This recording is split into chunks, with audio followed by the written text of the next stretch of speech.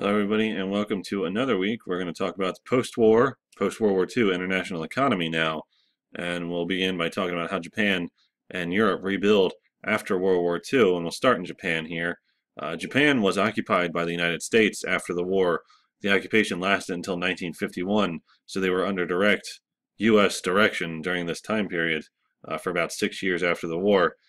During the time, Japan is required to write a new constitution that they modeled on the United States' constitution, which made their emperor symbolic. And just to tell you who these two guys are, now that we've said him, this is Emperor Hirohito. He's the emperor of Japan. He's there for a really long time before World War II, and even up until, geez, I should have looked it up first, the 1970s or something. Yeah, like I said, Hirohito is alive until 1989. When he dies, his son is actually currently the Emperor of Japan. There's been some recent talk about whether or not he's going to abdicate because he's just too old. His name is Akihito. So anyway, Hirohito here with General Douglas MacArthur, who we talked about during the Korean War. He's kind of a big deal during that war. He has this feud with President Truman. So anyway, under this new constitution, the emperor becomes symbolic more than anything. Like the British monarchy, they're symbolic more than anything now. So this as part of this new democracy, by 1955, there's the creation of the party system, and the Liberal Democratic Party takes charge. And don't be confused, the Liberal Democratic Party in Japan is actually pretty conservative, and they are the majority party until 1993, pretty much. So it's this long period of stability with the Japanese government. By the 1960s, Japan had emerged as a world industrial power despite the destruction of the war not that long before. There's a couple reasons for this. Partly it's due to the U.S. occupation and the support of the United States. There's no defense budget in Japan because as part of the end of the war, the terms of the end of the war, Japan's not allowed to have a military. The United States pledged to defend them, so they don't have to spend any money on a military. The U.S. is also spending money on United States bases in Japan there, so that's helping the Japanese economy. There's some agricultural reforms. They can support themselves. The Japanese farmers can support all of Japan, and it's mechanized by this point, the 1950s and 60s.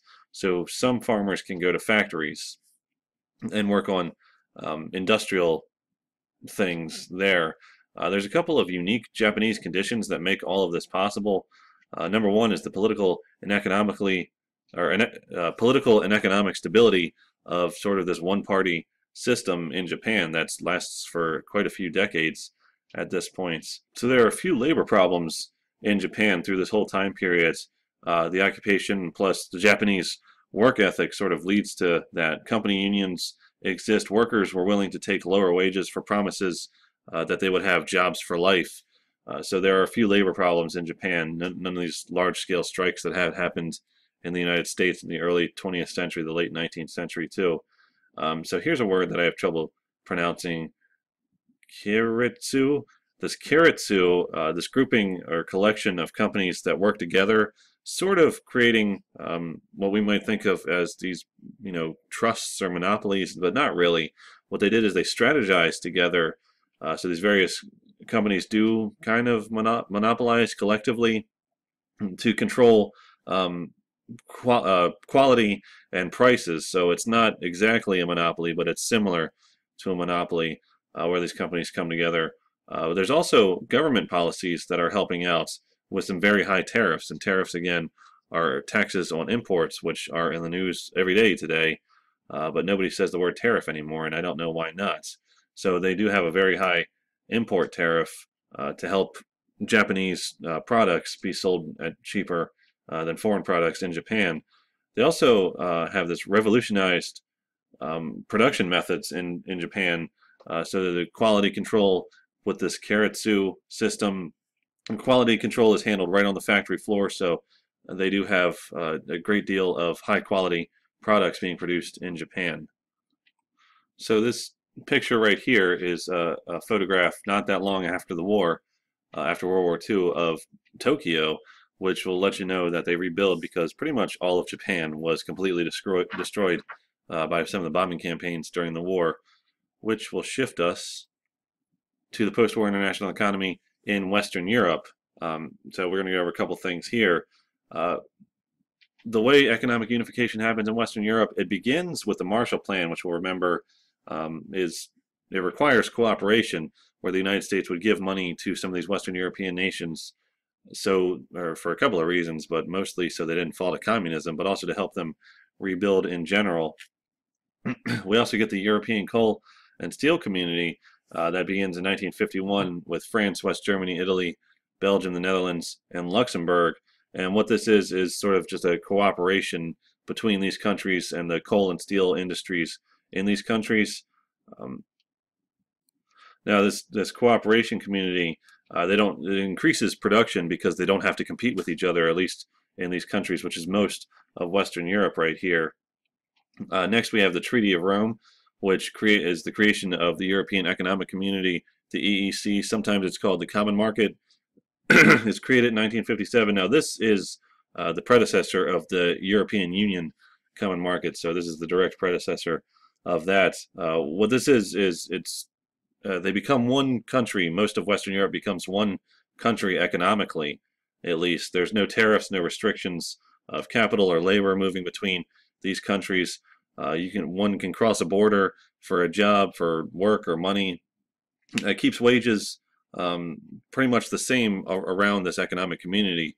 So there is this degree of cooperation that becomes important in Western Europe after World War II is over.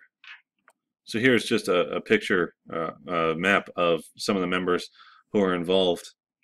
You might be wondering why Great Britain didn't join.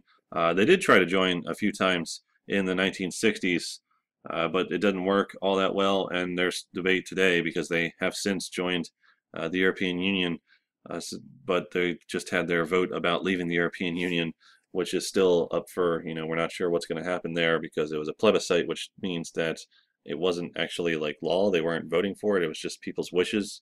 So we'll see what happens there. France, for their part, and Charles de Gaulle, who becomes the president of France, thought that the European Union was too close to the United States, but ended up joining in the 1970s. And by 1973, we get Great Britain, Ireland, Denmark, all finally join the European Union.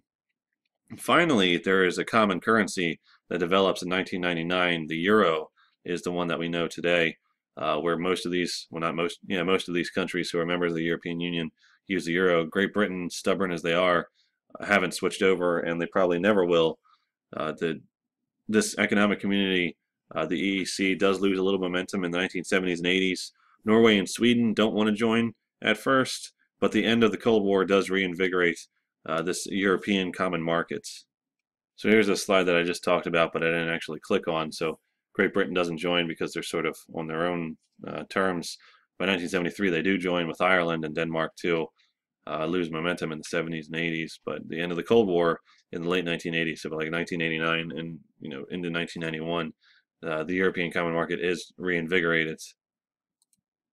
Now we got to talk a little bit about demographic transitions in the Western world after World War II. We finally get this period of low death rates and low birth rates in the developed world. And that's due to a number of reasons. And this is mostly we're talking about in Europe, the United States, Australia, and Japan, so like westernized nations. The norm had always been high birth rates and high death rates, but now for the first time, we're getting low death rates and low birth rates in these developed nations. This transition is currently underway in places like Latin America and China and India, but they're not there yet. And just to come back and talk about some of the different worlds that exist that developed during the Cold War, as we talk about the First World, and when we talk about the First World, we're talking about the United States, Japan, Australia, Europe. When we talk about the Second World, we're talking about places like Russia, China, India.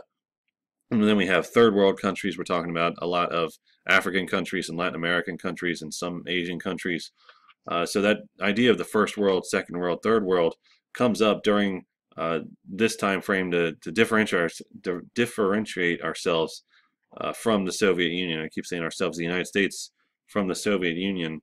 And this goes along with that. So when we're talking about the developed world, we're talking about first world nations in this case, just to kind of put a label on it. So this transition begins after World War II, and there's a couple of reasons why.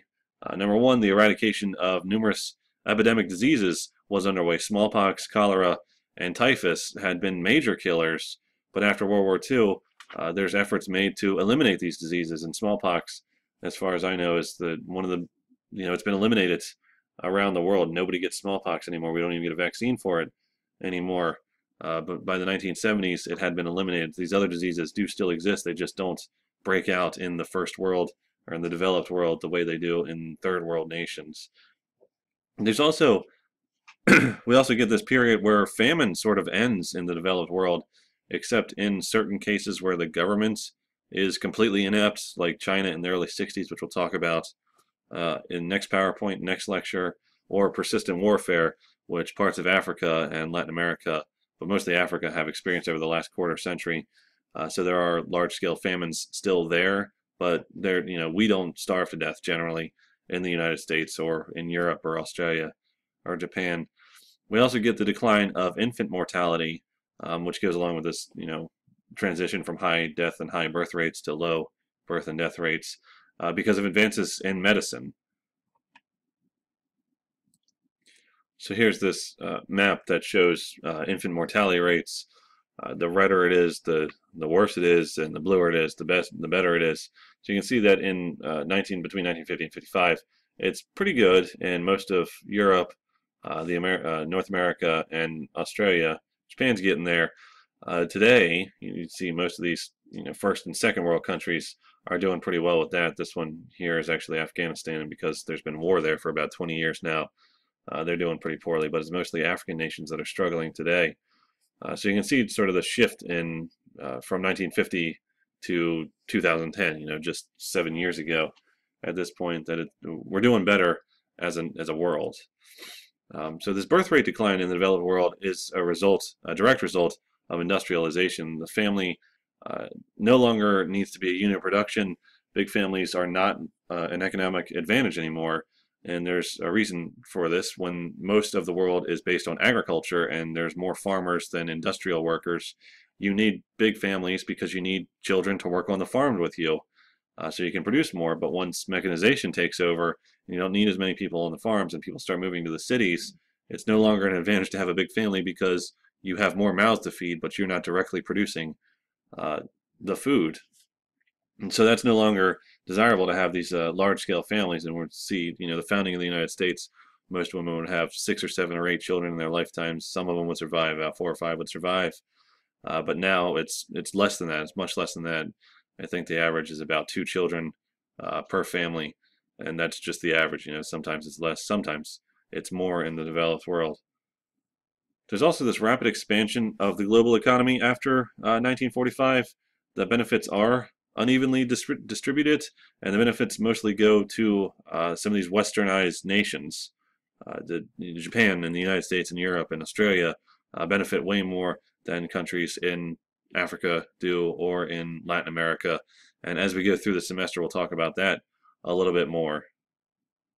And as part of this rise of the global economy, we get for the first time the development of this consumer economy. Sometimes we can call it a consumer revolution.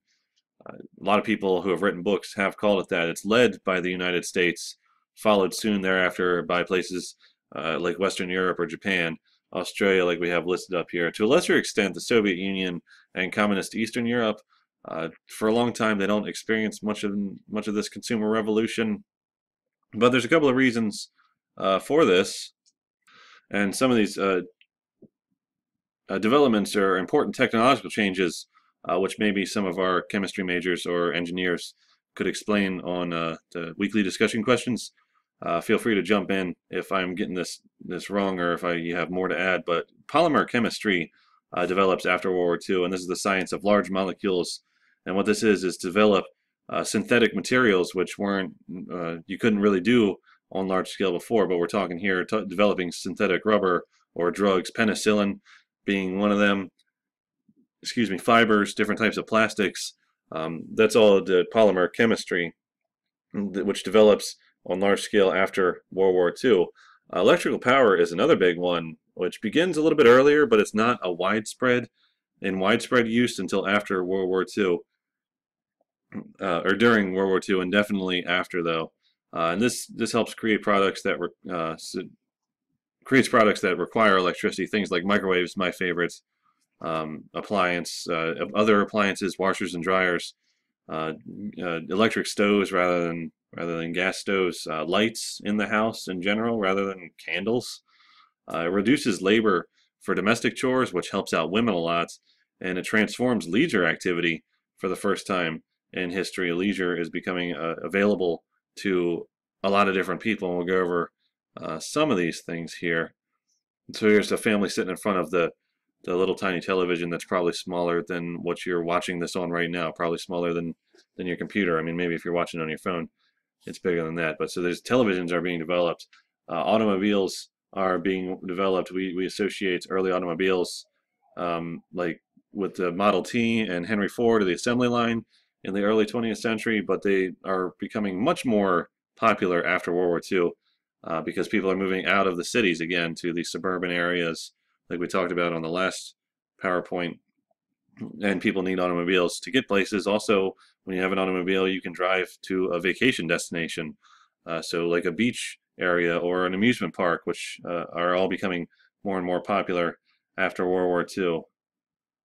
Advertising drives this whole consumer revolution, and here's an advertisement of an automobile right here, and we see advertising all the time. In fact, at the time of recording this, the Super Bowl was just sort of a big deal when it comes to advertising. $5 million for a 30-second commercial. I mean, that's kind of ridiculous, but advertising is becoming much more prominent after World War II. And as part of this consumer society, we get the development of shopping malls for the first time, or shopping centers. I guess this isn't a mall just yet; it's more of a strip mall. But these shopping centers where you can go to buy your food or your clothes or whatever, which in the before World War II, you would have to go into the city to do this, but now that everybody's living in a suburb, these strip malls are becoming more and more prominent, so people who live in the suburbs can go shop in the suburbs. And for the first time, we're getting a lot of firsts here. Credit cards are becoming more and more popular, and these drive the consumer economy. You can go into debt to participate in the consumer economy for the first time. And you guys have probably seen most of these examples here. The Diners Club International card. I bet maybe your grandfather has one of those, but you would never run into one in your life. So these are still the credit companies that exist today, except for the Diners Club, because who has a Diners Club card anymore? I think of Steve Martin in Trains, Planes, and Automobiles from the late '80s when he tries to give his Diners Club card to the hotel owner. So anyway, everybody can participate in the economy. You can go into debt if you have to do it. So I think that's pretty important to note. And the credit cards will bring us to the end of part one of the post-war international economy. We'll pick up on the next PowerPoint, which you'll see right below this one. So I'll see you there.